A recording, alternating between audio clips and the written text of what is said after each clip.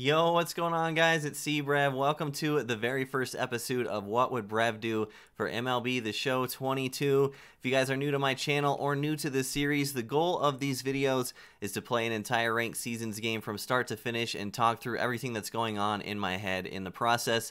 The idea is to give you guys some insight as to what I'm thinking as we play through the ranked game and hopefully help you guys get better at the game.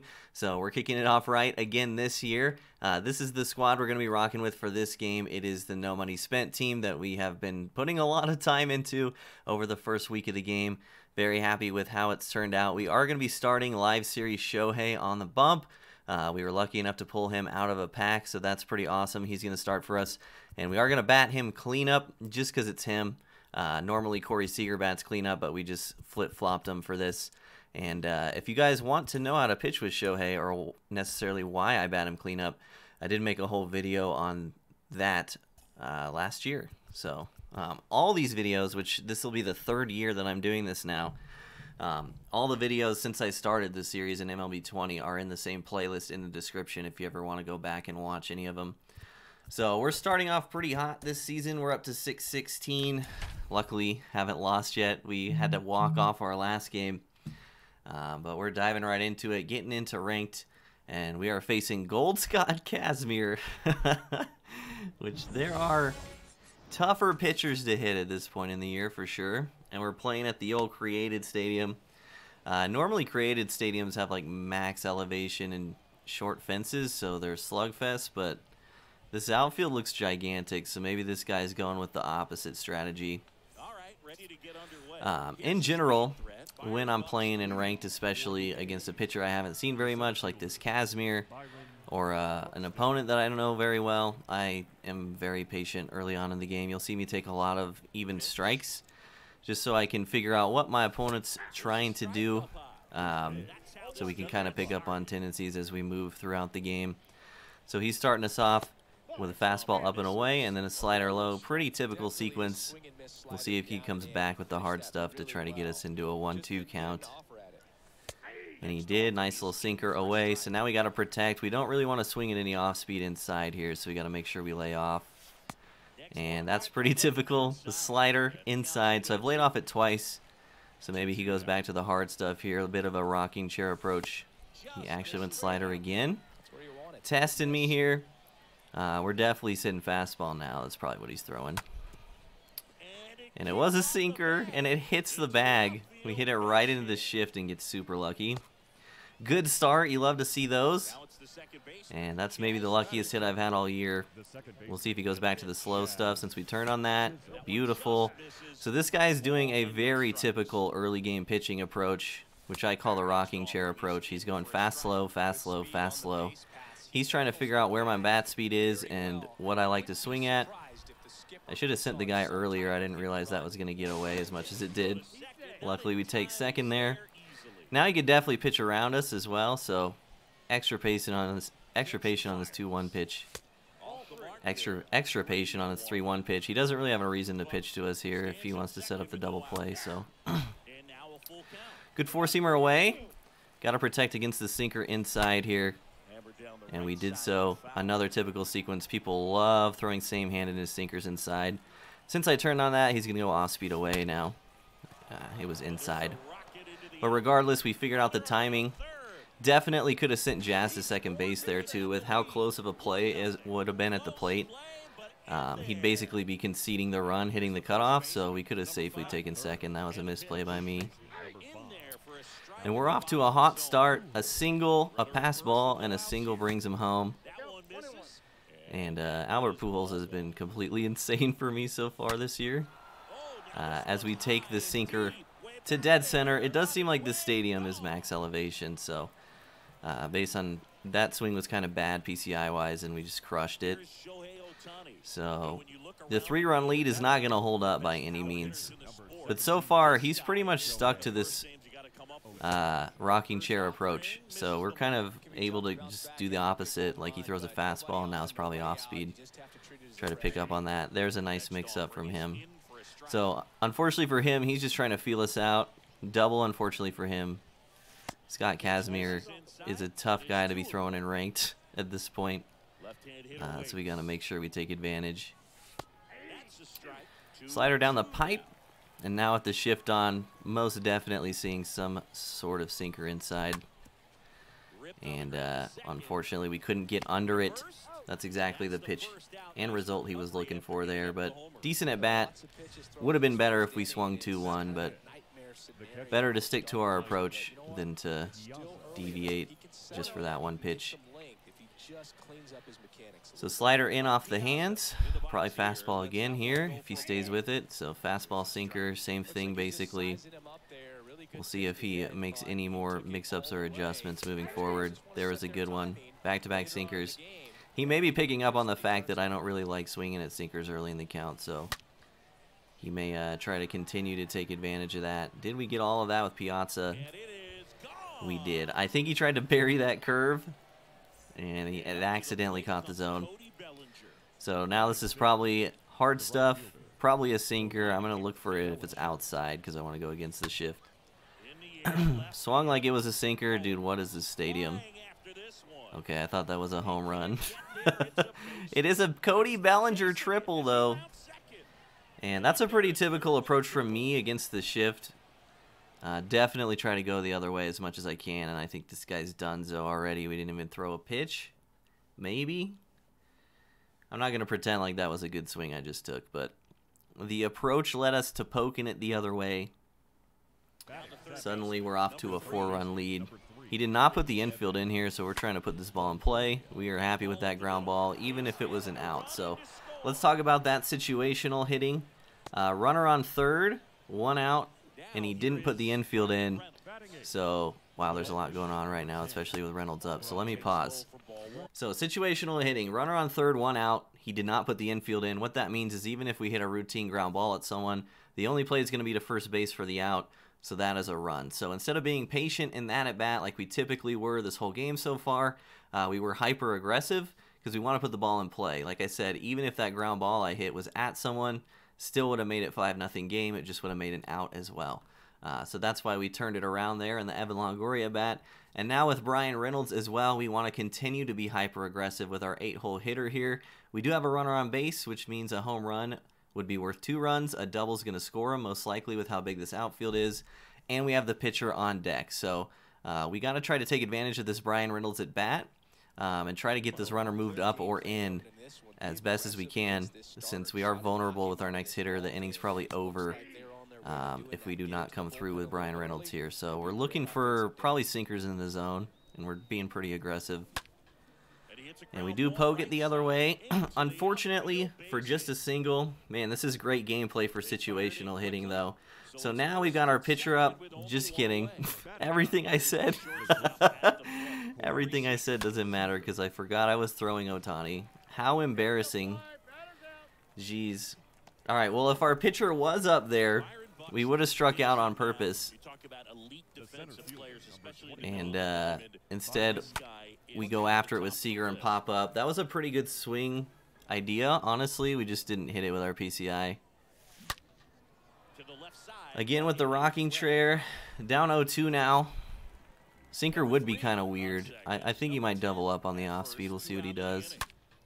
He did. We poke it the other way. Base is loaded. Can't send the runner because we'll be out. So now we're looking at bases juice with Jazz. And we're almost certainly getting a sinker inside first pitch. So we are turning and burning. I missed. The high slider. Good mix-up from him. Honestly, there was so much going on that first inning. I'm happy we just scored 5. And I'm glad I was able to talk about the pitcher situational hitting, even though I completely forgot that Shohei was batting cleanup for me. So on to the mound now. We are actually going to mimic his approach pretty well. It's not a bad approach by any means. We just kind of had a good first inning. We're trying to figure out where our opponent's bat speed is at as well. So we're going to do a little rocking chair, a little fast, slow, and figure out what he likes and doesn't like. So he had good timing on the splitter, so we'll go back to the fast stuff here. See if he likes it. Didn't really like that one, so let's double up.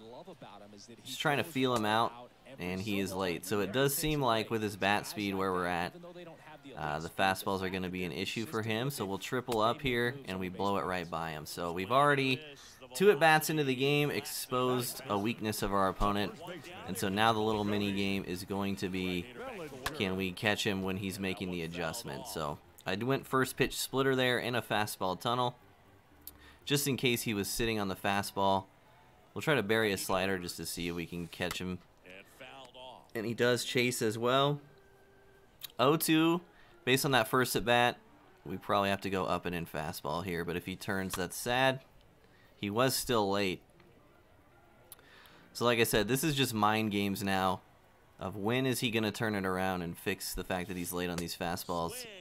And it was not on that pitch. I tried to throw it away there just in case he like guessed and swung super early like that. He would have been early on it instead of good if I threw it inside. And that was hung.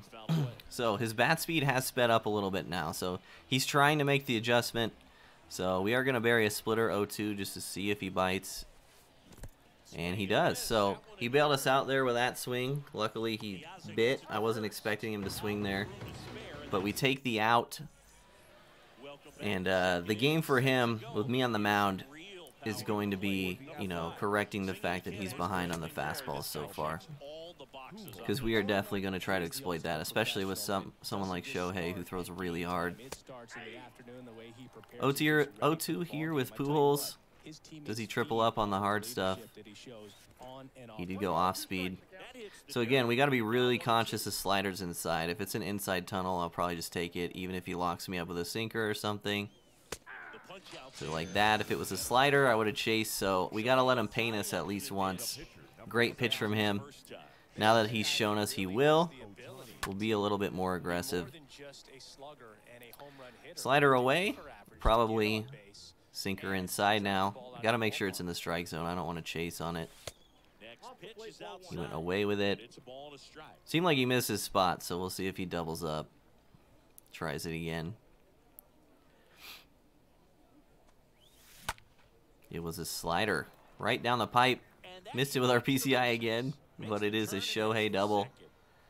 And now we probably want to be pretty aggressive. This is almost certainly a sinker. He's been loving them first pitch sinkers, and we got a runner in scoring position.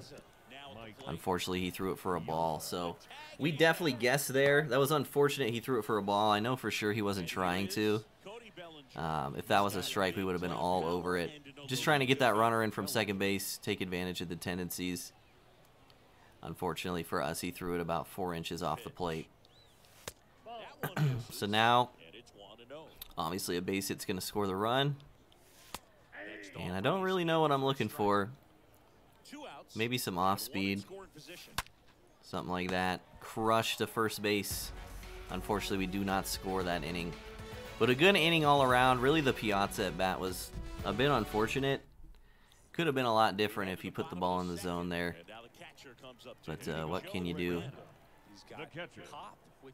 Good stopgap inning from him, though. Kind of stem the bleeding a little bit, not let us get too far ahead.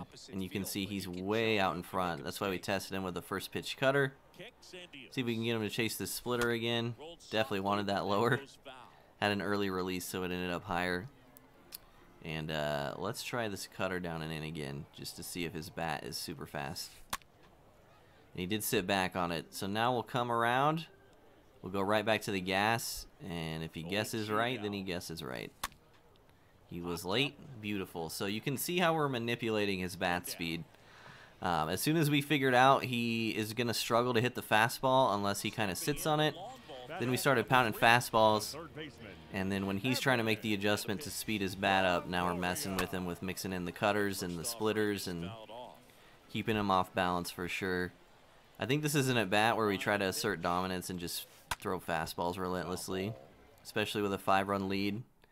An at-bat like this is going to help us set up some sequencing later on. So this is a small tip I do as well. If I triple up on a pitch, I try to just hold the ball a little bit longer on the third pitch. For some reason, it subconsciously implies that you're not throwing the same pitch. I don't know why we're like this, but I find it to be very effective. So the triple fastball inside, we get him swinging way late for an easy fly out. And now he's got Jimmy Rollins, who's hitting 0.77. So when I see something like this, guy with good contact, good speed, not a high batting average, I'm definitely going to bunt defense. So I like to go to bunt defense, and then I can press triangle or Y to bring up the defensive positioning. Then I can go to my second baseman and put him in as well. So this is my typical bunt defense here. I don't want to give this guy any freebies with how hard it's been for him to generate offense so far this game, and the fact that he's clearly been struggling with Jimmy since he's been using him. So because I know the bunt is in play, we're just going to take it away from him. And if he pokes one through this infield that's basically in, then it is what it is. Let's try the backdoor cutter here. You can see his bat super fast again. So we are just playing the mind games. Definitely a guy who, like I said, is struggling to hit the heat without guessing. So we just got to guess before he guesses. I don't know if that makes any sense. So again, first pitch sinker. This has been pretty typical from our opponent. So this is why it's important to pick up on sequencing. Same exact thing with Piazza, but he threw it where he wanted it to that time. And that's definitely a pitch we want to sit on with Longoria with the shift on, because just like I did, it's an incredibly easy pitch to take the other way against the shift. Was an easy double, and we get another pass ball. Same concept here with Brian Reynolds, although we got a little bit more outs to work with. Same concept that we had earlier in the game, where putting the ball in play even on the ground is going to be a run here, because he still doesn't have the infield in. If I was him, I might consider infield in here just so this game doesn't get too far away. But he is leaving him back, so that's good news for us. As long as we make contact, most likely we're going to be up 6-0. He could walk us here as well. Does not have to come in the zone at all. And we get extremely lucky there. Beautiful pitch by him. And he may have exposed one of our weaknesses so far, so we'll have to keep that in mind. That's the second time he went up and into a righty, and it was bad result from us, or a bad swing from us. So the first time was with Pujols, where we took it for strike 3. That time it was a front door sinker, and we swung late, and we got super lucky. So I imagine he'll try to attack me up and in with a righty with 2 strikes again at some point if we get that far. Good take there. He's got to go sinker inside here. He needs a double play really badly. Oh, he did it with a lefty. Okay, so so we're now basically 0 for 3 on pitches up and in, so we have to be extremely aware of that and compensate again, because he's definitely looking to exploit that from here on out. So we got to turn and burn on it one time just to get him off of that. He's only really done it with 2 strikes, so I'm going to look for it here. Hopefully he doesn't throw the slider in. Luckily that was a curve. I almost swung. Gotta sit up and in here. We can't let him beat us again. He went up and away. I don't know if that was a misfire or intentional, but our bat is super fast. We're not gonna get beat up here for the 4th time. Oh no. I was too ready. Alright, this is off speed now. There's no shot he's throwing that again. Well, it wasn't off speed. He went away. So whenever you crank one foul like that, they're almost certainly not doubling up. So that's why we slowed our bat down again. There's the off speed. Rib it down the line with Buxton's speed. We're going to have second and third.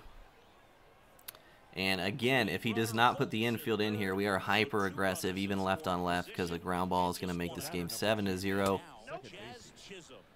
So we are definitely trying to put the ball in play. You can even consider contact swinging in a spot like this if you really wanted to. Foul ball, I don't think he's going to get there. So we are not patient at all this at bat. We want the ball in play. Even something like that is good with the speed we have. He should throw to third here.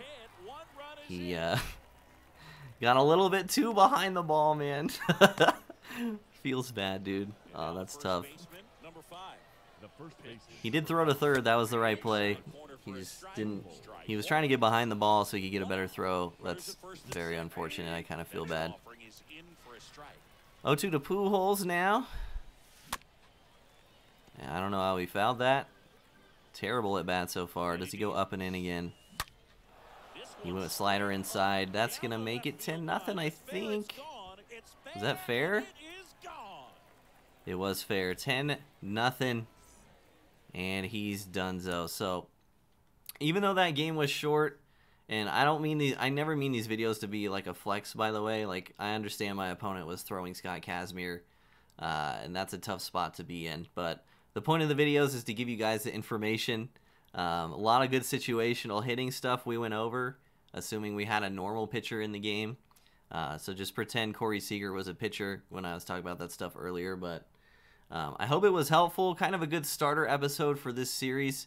Definitely want to be pumping out a lot of these this year. So if you have any questions or any concerns about the video, please feel free to drop them below. Like the video, that helps me out. Sub if you want to see more content like this. I will have a series of hitting tips and pitching tips videos coming out as well.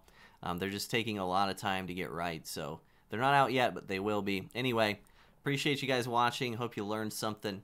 Take care, and I'll see you guys in the next one.